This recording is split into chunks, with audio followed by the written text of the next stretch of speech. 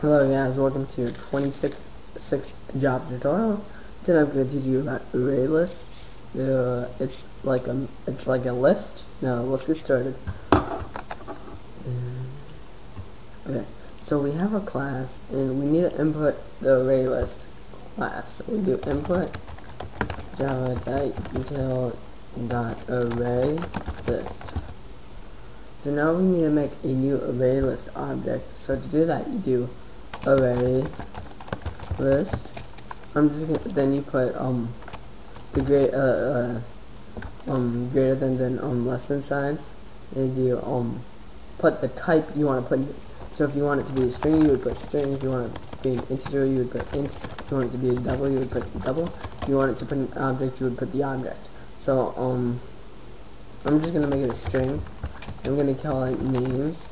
You can call it whatever you want. Then equals new array list.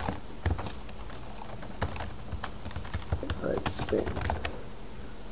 And that's how you make an array list object. So again, you put array list, less than greater than signs, then string inside of it, or the type, then names equals new array list, then the type you want it again, then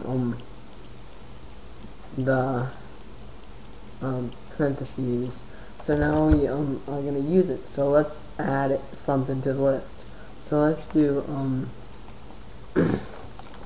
names.add Bob, names.add Barbara,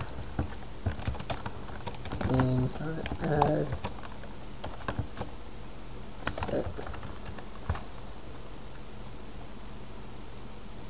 Now if we run this, oh wait one sec, then just make a print statement and do like put the name, just put names, the name of the array list, then it will print it out, Bob,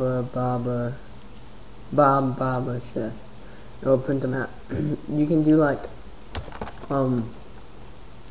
names.clear, that clears the list. So now if we do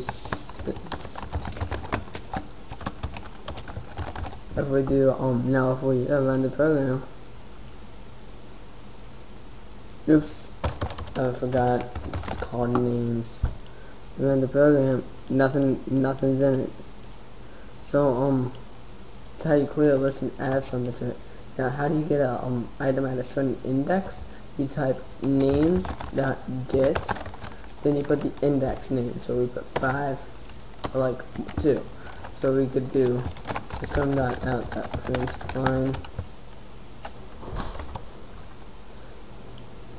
Oh, sorry about that. I was gone. But now I'm back. Just put system.out.println names.get, then the index that you want to get. So in this case, this would put Sith, because it starts at 0 and it goes into 2 in this case. So we put 1, it would get Baba. Put 0, it would get Bob. So that's how you get an item. Then you could do names.remove, then the index of it. So if we do 1, it will remove Baba. Then we could do system.out.println. Then we could put then we would print out the arrays, the array list, and then it would print Bob, then Sith, because we removed 1. And if we change this to 2, it will remove Sith. And if we change this to 1, it will remove Barbara. And if we change this to 0, it will remove Bob. And again, what an array list is, how they could be useful is if you have a list, and like in a list you just keep adding stuff to it. Like that's what you do in an array list. You just keep adding it. It's like a list.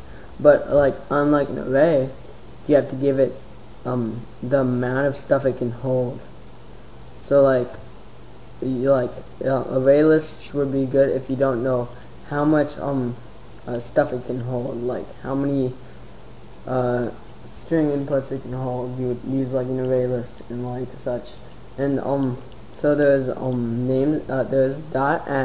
there's names.add, then you just put what you want to add, then there's names.remove, then you put the index, and there's names.clear, that just clears the list, and there's names.get, and that just gets the list.